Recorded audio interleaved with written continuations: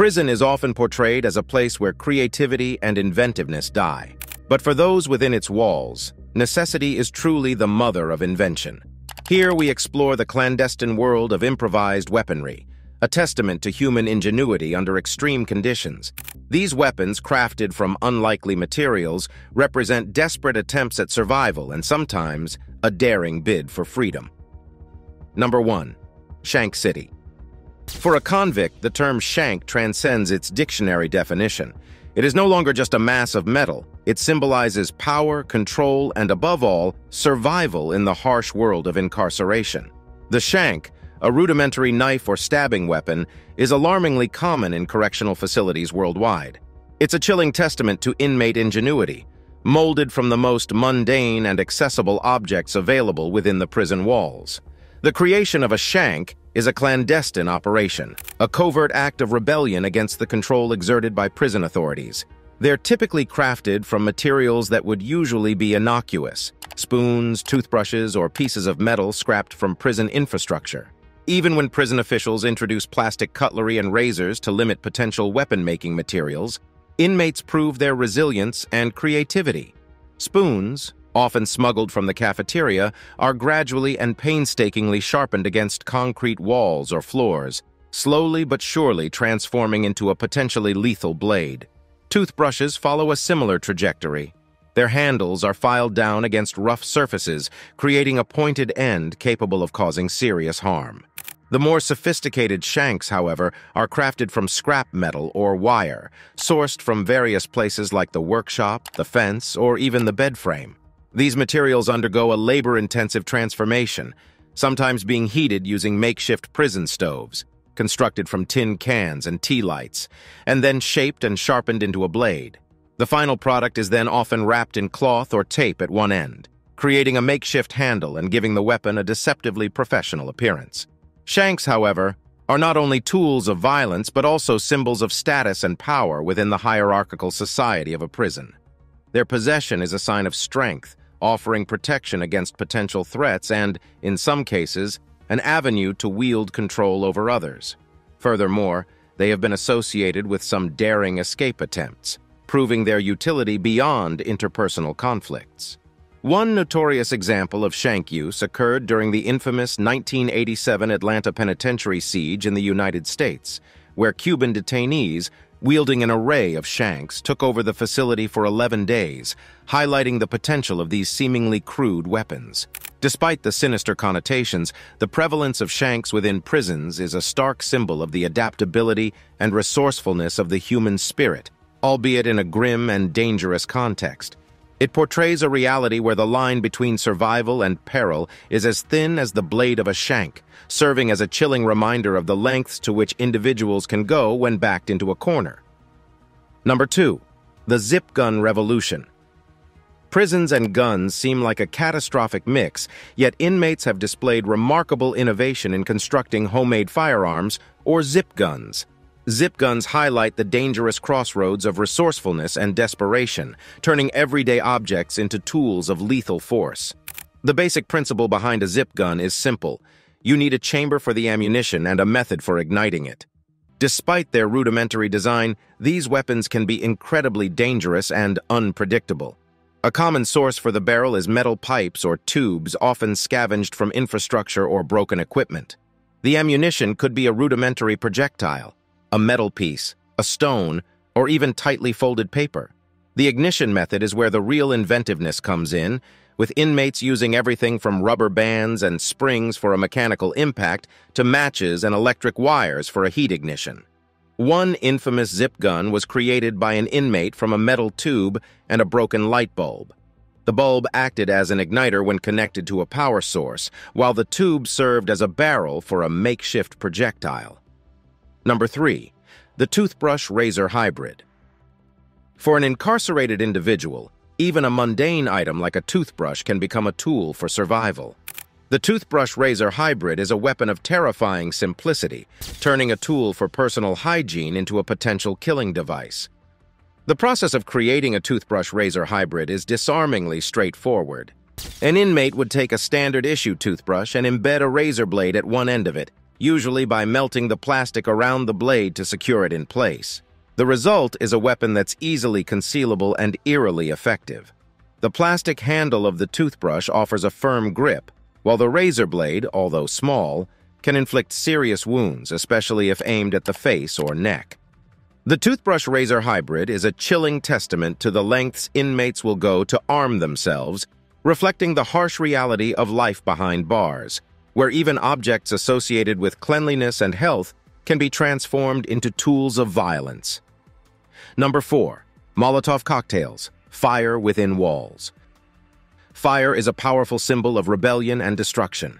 Inside prison walls, this concept takes a tangible and terrifying form: the Molotov cocktail. It may sound inconceivable that such a weapon could be constructed in prison, but the resourcefulness of inmates knows no bounds. A Molotov cocktail is essentially a homemade incendiary device.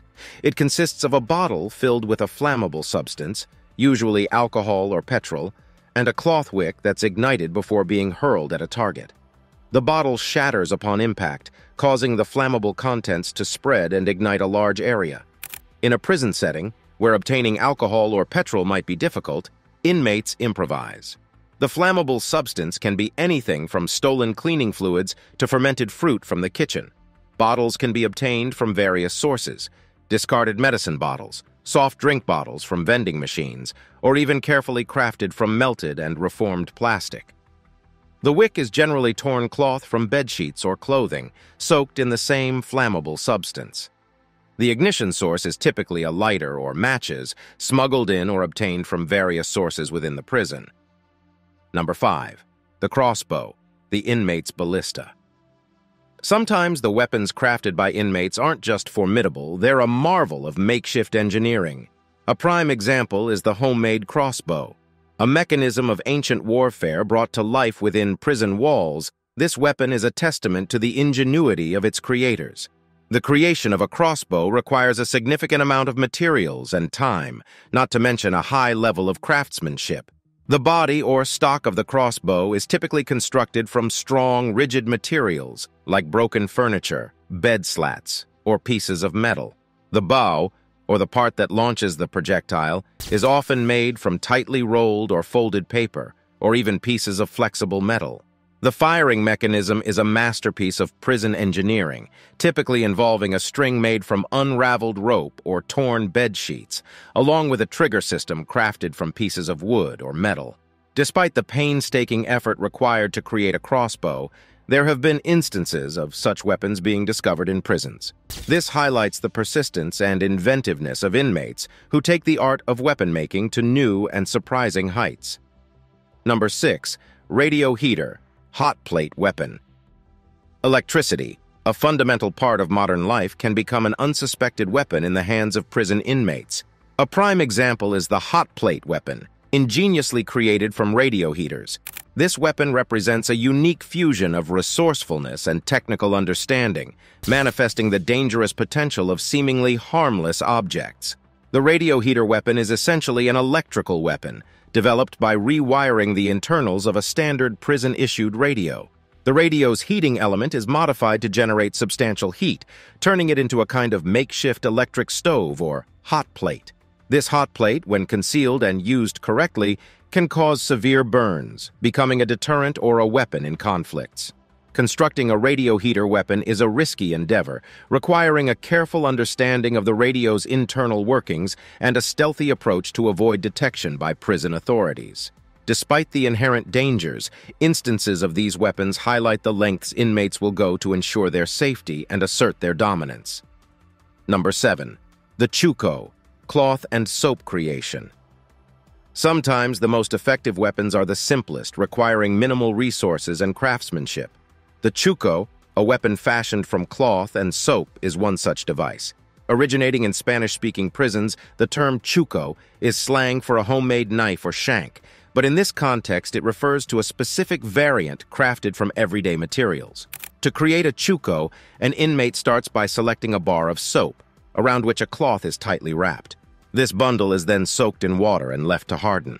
The result is a surprisingly hard and weighty weapon, which, when swung with enough force, can cause serious harm. The chuko epitomizes the inventive adaptability of inmates, turning the most innocuous items into formidable weapons. It's a stark reminder of the reality within prison walls, where even the most mundane objects can carry a lethal potential. Number 8. The Bedpost Club. The bedpost club, as the name implies, is a crude yet effective weapon made from a bedpost or any sturdy piece of wood found within prison confines. In the complex arsenal of improvised prison weapons, it stands out for its straightforward construction and brutal efficiency. Breaking off a piece of bedpost or any other wooden furniture within a cell requires strength and determination. Once achieved, the result is a formidable bludgeoning tool, capable of delivering powerful blows. Though not as subtle or easily concealed as other weapons, the bedpost club is a testament to the raw, uncomplicated nature of violence behind bars. The bedpost club is also a stark reminder of the grim reality of prison life. It is a weapon born of desperation and the need for self-protection, highlighting the inherent dangers faced by inmates on a daily basis. Number 9. The glass shard knife. Glass, in its intact form, is often a rare sight within prison walls due to its potential for misuse. However, on the rare occasions when glass does find its way into a cell, it can become the basis for one of the most deadly weapons in the prison arsenal, the glass shard knife. Creating a glass shard knife is as straightforward as it sounds. An inmate who manages to acquire a piece of glass simply needs to shatter it, carefully selecting a fragment with one sharp edge. The non-sharp end is often wrapped with cloth or paper to form a rudimentary handle, and the weapon is ready. The glass shard knife is a weapon of deadly precision. Unlike other improvised weapons, which rely on brute force or shock value, the glass shard knife is made for stealth and subtlety. Its razor-sharp edge can inflict deep cuts and puncture wounds, making it a feared tool within the prison ecosystem. The existence of such a weapon highlights the lengths inmates will go to arm themselves, often risking personal safety in the process. The glass shard knife is a chilling manifestation of this reality, reflecting the harsh, dangerous world behind prison walls. Number 10. The rock hammer. The rock hammer, though not a weapon in the traditional sense, has earned its place in the annals of prison lore due to its association with escape attempts. It's a symbol of patience and resolve, a tool of quiet defiance, and a potential path to freedom. Creating a rock hammer involves finding a sturdy, pointed piece of metal, which can be as varied as a piece of bed frame, a broken piece of machinery, or a nail. The metal is then attached to a handle, often made from a piece of wood, and secured with string or tape. The use of a rock hammer is a slow and painstaking process. The inmate has to chisel away at walls, floors, or bars, little by little, often under the cover of darkness or during times of minimal supervision. The rock hammer is then carefully concealed to avoid detection. The most infamous example of a rock hammer in prison history is the one used by 3 inmates during the 1962 Alcatraz escape, one of the most famous prison breaks in history. This showcases the rock hammer not just as a potential weapon, but a symbol of ingenuity and the indomitable human spirit. Number 11. The gasper, a silent killer. The gasper or garrote stands apart in the catalog of improvised prison weapons due to its sinister function. It's a weapon of stealth and precision, designed for quiet, close-quarters attacks, its very name derived from its horrifying ability to gasp the life out of its victims.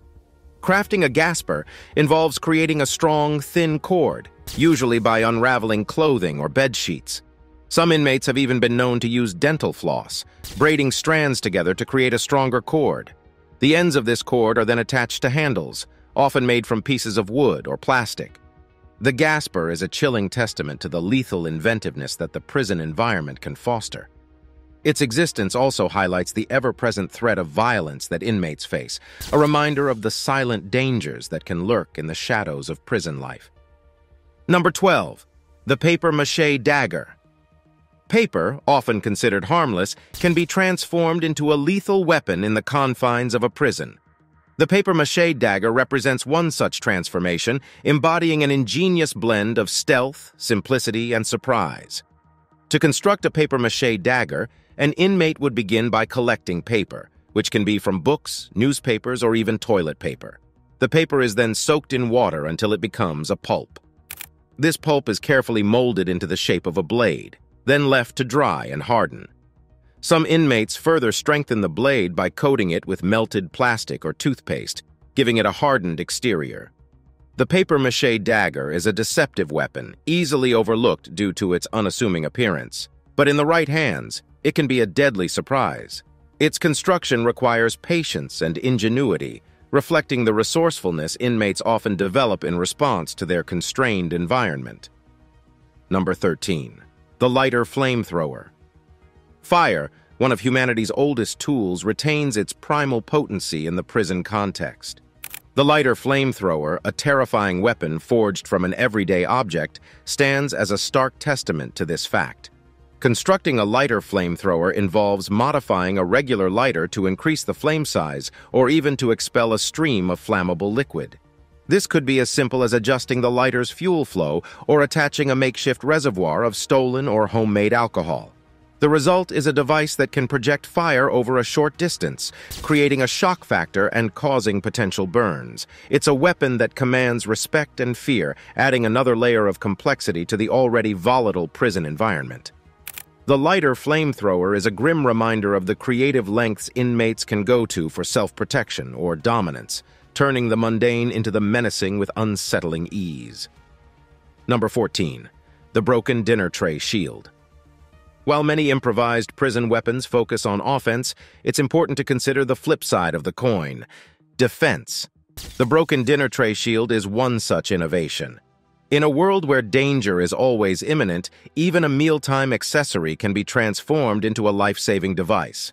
The construction of a broken dinner tray shield is less complex than some of the other weapons detailed in this list. An inmate simply needs to obtain a sturdy dinner tray, typically made of hard plastic or metal, and break it down to a manageable size. The edges of the shield can be sharpened to add offensive capabilities, but its primary purpose remains defense. However, don't let its simplicity fool you. The dinner tray shield can be crucial in a prison fight, providing a barrier between an inmate and an attacker. It can be used to deflect blows from a variety of weapons, reducing the risk of injury. Its size and rigidity can also make it an effective tool for crowd control, providing a barrier that can keep opponents at bay. The existence of the broken dinner tray shield is a testament to the dangers that permeate prison life. Every object, even those as mundane as a dinner tray, carries the potential to be repurposed into a tool for survival.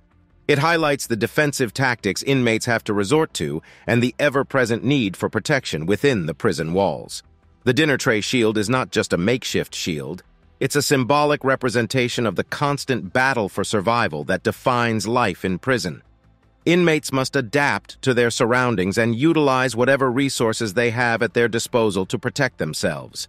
The broken dinner tray shield is a physical manifestation of this adaptation, a crude yet effective barrier against the harsh realities of prison violence. What's perhaps most remarkable about the dinner tray shield is the resourcefulness it represents. With limited materials and under constant scrutiny, inmates manage to craft a defensive tool that serves its purpose and withstands the rigors of prison life.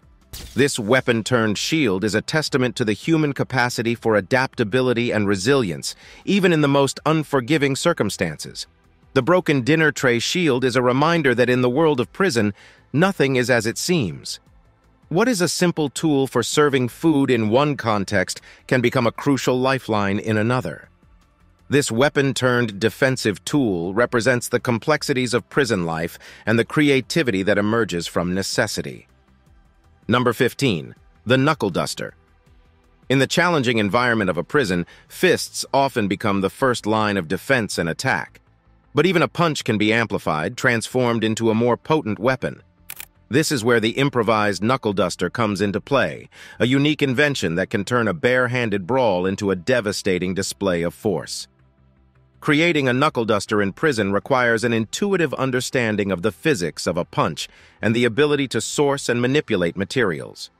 The essential ingredient for a knuckle duster is a hard, durable substance that can be shaped to fit around the knuckles and increase the impact force of a punch. It's a task that demands creativity, resourcefulness, and stealth. The materials used to create a knuckle duster vary based on what's available. It can be as simple as tightly wrapping a roll of coins in cloth or duct tape, giving the fist added weight and hardness. Some inmates have been known to craft more complex versions from melted and reshaped toothbrushes or spoons, or even from pieces of metal scavenged from around the prison. Creating a knuckle duster is not just about crafting a weapon, it's about enhancing the human body's natural capabilities. The principle behind a knuckle duster is to distribute the force of a punch over a smaller, harder area, thus increasing the impact. It's a weapon that doesn't just hurt. It can break bones and cause serious injury. However, creating and carrying a knuckle duster also poses significant risks. The process of crafting one requires time and exposes the inmate to the chance of detection. Possessing a knuckle duster can lead to severe punishments if discovered, including solitary confinement and extended sentences. Yet the existence of such weapons within prison walls underlines the stark reality of prison life. The need for self-defense can outweigh the fear of punishment. Despite these risks, the knuckle duster remains a staple in the arsenal of prison-made weapons. It's a testament to the resilience and inventiveness of inmates who, faced with dangerous environments and limited resources, find ways to enhance their defensive and offensive capabilities. The knuckle duster's construction and use reflect a broader theme that resonates throughout prison culture: the necessity of power and control. In a world where physical force often determines survival, a knuckle duster can tip the balance in favor of its user, making it a highly sought-after tool. The knuckle duster serves as a tangible example of how the confines and pressures of prison life can drive inmates to extraordinary levels of ingenuity and resourcefulness. It's a powerful symbol of the lengths people will go to ensure their safety. A makeshift weapon that carries both practical and symbolic weight within prison walls.